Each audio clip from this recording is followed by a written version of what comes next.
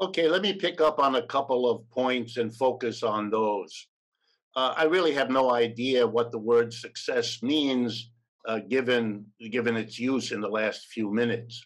I'm an economist. That's what I do for a living. So one of the ways we measure success, it's an imperfect measure, but we use it all around the world, is economic growth, the growth in your GDP, your total output of goods and services. So I want to compare with you the freedom you get if you're no longer poverty stricken, if you have minimum wealth, welfare, health, food, shelter, clothing. You're not a terribly poor person. The People's Republic of China, I'll use as an example because they call themselves socialist. Over the last 40 years that they've been developing their society, their annual rate of growth has averaged between 6 and 9%, particularly over the last 25 years. Over the same period of time, the rate of economic growth of the United States has averaged between 2 and 3%. That is, the Chinese are growing 3 times faster than we are as a nation, and that's why they're the superpower in the world that you see and read about every day. Over the last 30 years, the real wage of the United States has been stagnant, growing very, very small. Over the same period of time, the real wage of the average worker in China has quadrupled. They promised their people to deliver to them an exit from the lack of freedom that goes with extreme poverty, an extreme poverty that China suffered because in the capitalist division of the world economy over the last 300 years, what was left to China was the bottom of the barrel. Every Western capitalist country took a piece of China as best they could and didn't use it for the benefit of the Chinese, to put it politely. And then let me talk about freedom and the experience of socialism. The kibbutzim had a problem. Every system has problems. And for every socialism that had a difficulty, I'd be happy to give you a capitalism that did. One of the most successful corporations in the last 70 years, for those of you who may not be familiar, is something called the Mondragon Cooperative Corporation. It's a company in Spain. It's the 7th largest corporation in the country. It's a family of 150 to 200 worker co-ops that reject capitalism. Why?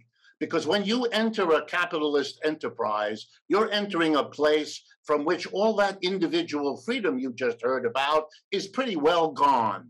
A very small number of people at the top of that enterprise tell you what to do, how to do it, where to do it, and when to do it. And if you don't like it, they'll take the job away from you. And you can go home and be unemployed and suffer through that with your family. Lots of freedom you have in a system like that. You don't go to work in a democratic space. You don't go to work in a place that recognizes your individuality. And for those of you who have ever had a real job in the world that I live in, know very well what freedom isn't when you're working on the job. And allowing you to leave and go to another place of work where you'll likely be treated in the same way is hardly a solution. Socialism is the yearning for people to do better than what capitalism has in store, to provide you with an education without crippling debt, to provide you with the necessities of life without humiliating you and subordinating you. And to do that, you cannot be asked to go work in an enterprise whose whole internal structure makes a mockery of the notion of democracy.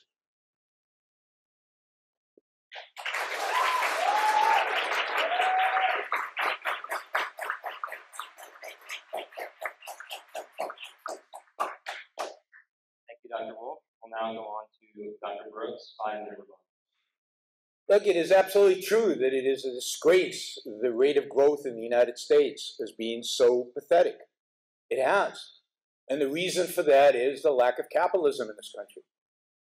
The fact that it is so controlled, so regulated, so much redistribution of wealth, so little role for the private sector in this country that economic growth is stilted. But to associate China's growth with socialism is bizarre. China grew when it liberalized whole regions of its geography, whole areas which were left free to have wage laborers, free to build corporations, free to build businesses. Alibaba is not owned by the employees, although now, of course, because it's against socialism, it's being crushed by the central government. The successful businesses in China, the ones that are responsible for the economic growth, the ones that are responsible for the export, are all pseudo-private companies that behave like private companies in a relatively free economy. There are many businessmen in the United States who claim that in China they can do business with less regulations than they can in the United States of America. So to posit China over the last 40 years and to ignore China when it was truly socialist and where tens of millions of people died of starvation. I'll give you one short story because I think it indicates a lot, even though it's going to eat up most of my 5 minutes. How did China go from a position of starvation to a position in which it can actually feed its population? Well, there was a little village, and I've got its name here. If somebody asks me in the Q&A, I can pull up the name of the village. It's in my notes.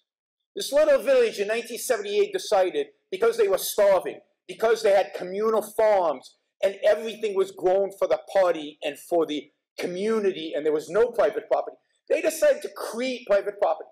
They had a document in which they assigned different pieces of land to different families. And within a year, they were growing 4 or 5 times more than they had grown as a communal farm. And they were scared because they knew the communists would come down and they would probably shoot them all. And luckily for them, at that point, Deng Xiaoping decided to be a pragmatist and not to insist on communal farming, on socialism in farming. And he said, wait a minute, this is amazing. You mean if they divide these plots up into private property, food production goes up 4 to 5x? Maybe we can repeat this in other villages. And slowly this idea of private property, of employees and employers, of owners, spread through China, and production of food went through the roof. A country that was starving its people was suddenly feeding them and more. So no, China is no example. It's not an example of capitalism. Again, it's a mixed economy, but with the balance of some socialist elements, and the growth is all happening. If you look at the numbers, the growth is all happening in the private sector. Look, the state of the world today sucks, to put it in technical terms. It's not a good situation where we just went through COVID, we went through a financial crisis. It's been a bad time for a lot of young people. The solution to that is not to go backwards in terms of economic success. The solution is to go forward. The solution is to look for a system that can enhance our lives, that can make our lives better. Better, what I mean by better? Living longer, fewer children dying, having more wealth, getting a greater education. Compare the somewhat partially capitalist world with any other world, socialist or otherwise, in terms of success over the last 70 years. That is success. So we should reject today's system. But to move towards socialism is suicide. And it's unoriginal. If you want to be a radical, if you want to be somebody who thinks differently, who thinks outside of the box, don't be a socialist. People have been socialists the last 150 years to no avail. The veil was pretty destructive. Be a capitalist. Embrace an idea that is new, that is radical, and that is actually focused on individual human well-being, flourishing, freedom, happiness, success. Thank you.